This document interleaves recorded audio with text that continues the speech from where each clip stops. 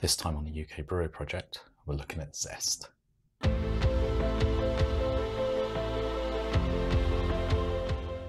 Zest Brewery's origins actually begin under a different name, Aldershire Brewery. So Gary Aldershire, he started brewing with beer kits when he was age 17. Brewing hadn't been a life ambition for Gary, and he was actually working full-time at BT as an engineer. His decision to open a brewery came about after he built a small full mash brewery in an old wash house at the rear of his home in Nottingham. He felt the beer he was producing there matched and even surpassed some of the mainstream commercial beers on the market at that stage.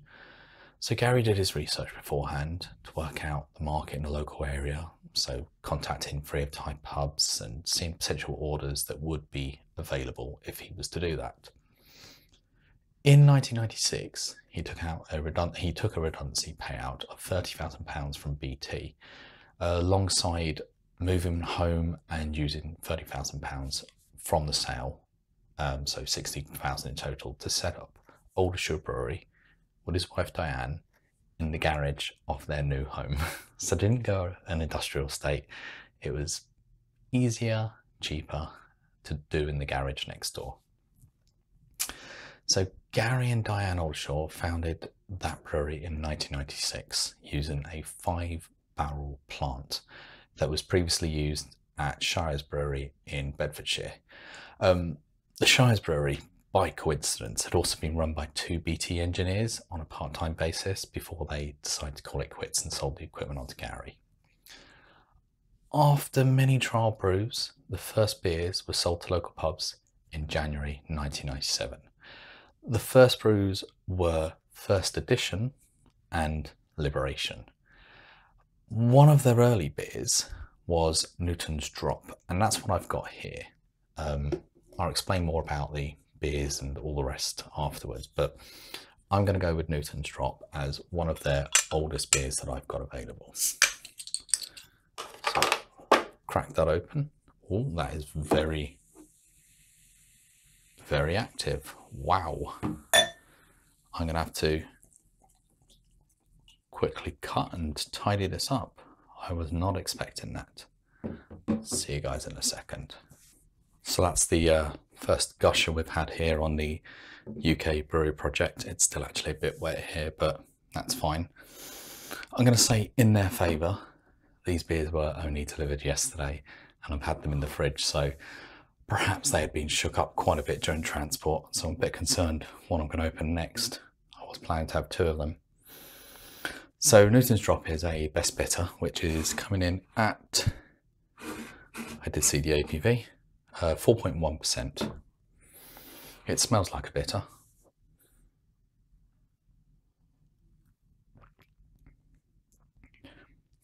And it tastes like a bitter, but not as much as I was expecting, which is in a good way. The nose is very malty, and I was expecting that very beery, bitter taste that you would expect, but it's actually a bit more smoother than that. So the malts are there and it's really smooth.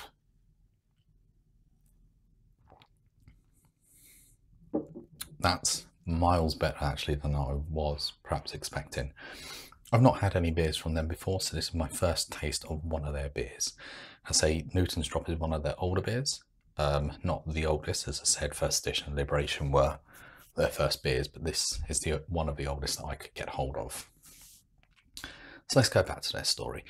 So over the years, they extended the garage next door to include a brewing room, a large cold store, a malt store, some office space, and a cask cleaning area for the cask beers that they were packaging and sending off to the pubs. By 2006, the brewery had a team of 5 people and a dog, and they were using a 5.5 barrel system. So I don't know if they've changed the original 5-barrel system they've had, whether they replaced it, I couldn't tell, but they're now saying it's 5.5 barrel, whereas originally it was 5 barrel. But it was capable of producing 1,500 pints per brew, They typically brewed 3 to 4 times a week, which gave them an output of over 250,000 pints of real ale a year, which they were selling to pubs locally and in neighbouring counties as well. In April 2007, they installed a new 9-barrel plant, which was manufactured locally by a company called Abbott's in Newark. They had to make a small extension to the front of the brewery in order to install the new plant. The old 5-barrel plant was sold off to Tide Steam Brewery, who were based in Wisbech in Cambridgeshire. Now, Wisbech in Cambridgeshire is going to pop up in a future UK Brewery Project. That's just a little hint for one coming up. In 2007, they also received the relevant permissions to run an off-licence to sell bottles and casks direct to the public. That's from the garage again. I've seen a video online on YouTube, an old video of theirs, and the bottling did seem a very manual bottling process, with them having a fill-in line where they would put on 4 beers and it would sort of autofill, but someone has to put them on, take them off, and then they would take it along and they'd have one of those old, well not old, but they have a large bench mounted crown capper. So it would be just like a vice grip. They'd put the bottle under and to cap it like that. And then someone would obviously manually apply all the labels. So it was quite a physically intensive process doing that. With the 9-barrel plant, they were brewing 2 to 3 times a week. So they reduced their actual brewing days, but they were producing around 350,000 pints a year. So they'd upped it from 250 to 350 at that stage, or they were capable of getting that high consistently if they wanted.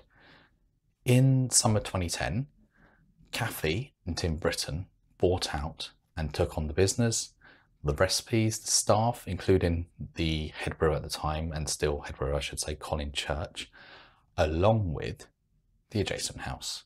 Because the brewery's in the garage, you got to buy the house as well at that stage. In 2012, they moved the brewery from the garage to a small industrial unit in Barkston Heath, which is only about 2.5 miles north of where they were currently brewing. The brewery seems at this stage to have dropped brewing to around 250,000 pints a year, and had also moved into doing like food pairings and tours. They seem quite into the food at that stage. They had 12 core beers and a range of seasonal. 12 seems quite high for a range of core beers for me for a smallish brewery, but they had 12. What I'm gonna do is I'm gonna take a sip of that, but use this as an opportunity to open something else. So I fancy going for the hoppy one. Now I'm a bit concerned that this may be another gusher, so I'm going to open it a bit slower. Yeah, that is coming up already. Okay, there's no 2 ways about it. I'm going to just open it and I'll see you in a second. All right, so that one wasn't as bad. I managed to, with the slow opening, it actually managed to hold back a lot of it, so it didn't actually spill much. So definitely delivery should have left it a few days. Right, this is their Atomic IPA, which is coming in at 5%. I like the design, but it's hard to actually see. Well, not really. I thought it was hard, but that's just me being blind. All right, so nice golden color, a light hop nose. All right.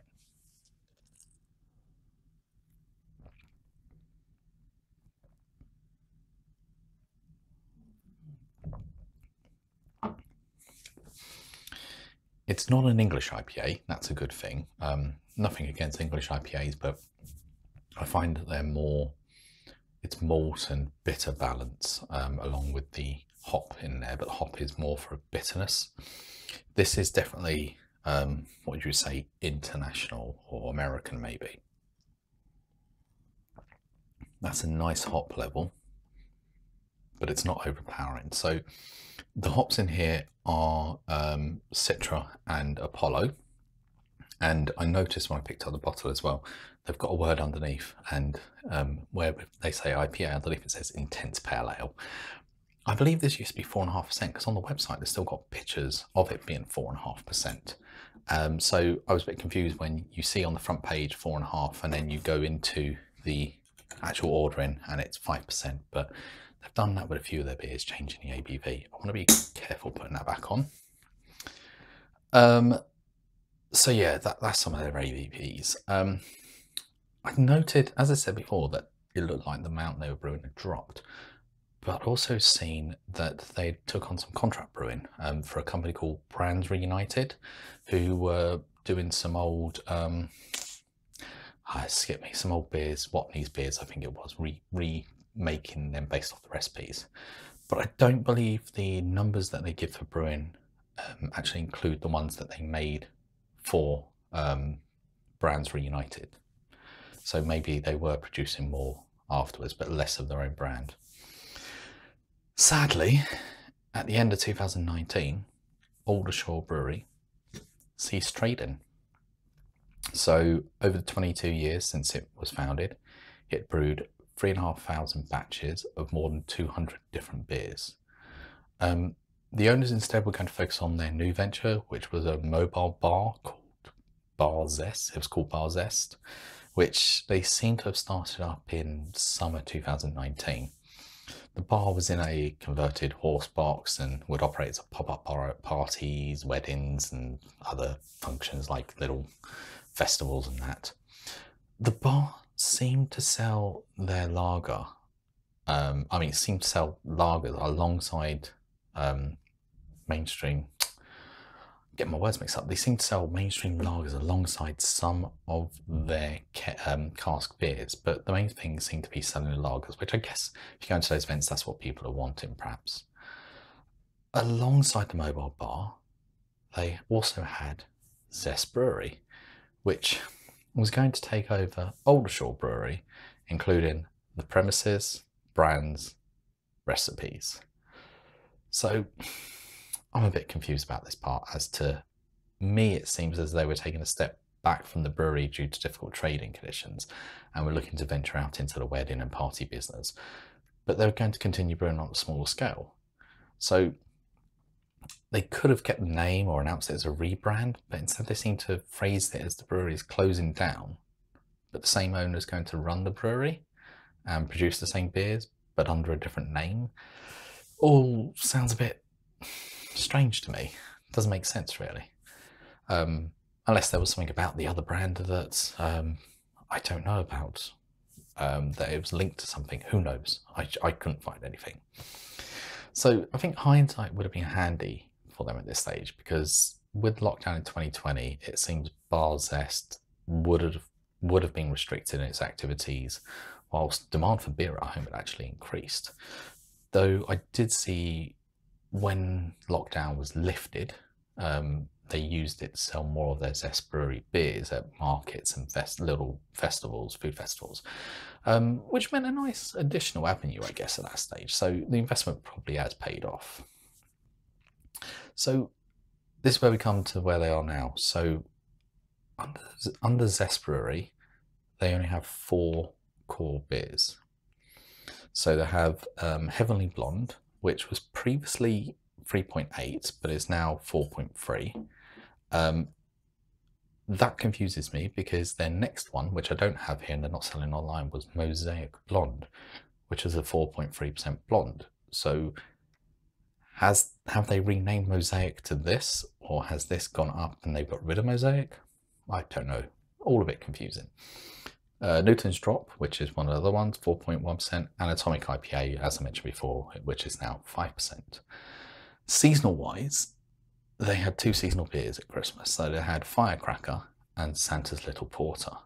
I think that this beer that I've got here, which is Dark Storm, is actually a rebrand of Santa's Little Porter. It's just sort of me guessing, but it's the same ABV. And it's also got similar writing at the bottom of rich and roasted based off the pictures that I could see for the label for the other one. So it makes sense. You wouldn't just have a seasonal beer for 1 month. You would want to sell it on into the colder months as well. They also at the moment have Blonde Volta, which is a 5% blonde ale. And I know they've sold that previously, I think under the original brand, not Zest. So you can see from 12 core to 4 core beers, it's quite a reduction at that stage. Award-wise, the brewery's won many local SIBA and CAMRA awards since its founding in 1996. The bigger ones to note are in 2013, Regal Blonde, which they don't do anymore, and the Blonde Vulture, which is now seasonal, both won bronze in the SIBA regionals. And in 2013, a beer of theirs called Great Expectations won silver for Best Bitter at SIBA Nationals. I'm going to take a drink. I feel like I've got a bit of a dry throat going on. Beer's going down easy though. And I think obviously one of the most famous awards would be Prince Charles, after pulling and tasting their beer, said, "You can't beat a drop of Newton's drop." And yeah, I assume that will count as some sort of award to put down. But all those are under the old name. I don't see anything under the new name, and I'm a bit confused about how the brewery is running or set up at this stage. But 4 core beers sounds a bit more sensible for a smaller venture. Not sure what's happened between the blondes, and the beers are, I know, very active and gushers, mainly, I say, because of delivery. It came only yesterday, 24 hours ago. That is nice for a bitter, you know, that's not bad, best bitter. That's not a bad IPA. They're not standout, but they're solid beers. They are well-produced, solid beers. First time I've had them, as I said, and they are really good. I'm interested to see what the blonde is like, but I'll probably more than likely be having the porter next, or maybe I'll leave it a few days actually. I can't see this being more carbonated than the rest, but I'll leave this a few days anyways, both of those, before I drink them. But this is perfect for the cold weather of winter, which sounds strange, but that's what it is outside right now. In a few weeks when you see this, it may not be. So, well, I've got to finish with a drink. I'll take the IPA, Intense Pale Ale. What's that again? I can't remember a single words. Yeah, Intense Pale Ale. And I'll see you next UK Brewery Project. Take care, guys.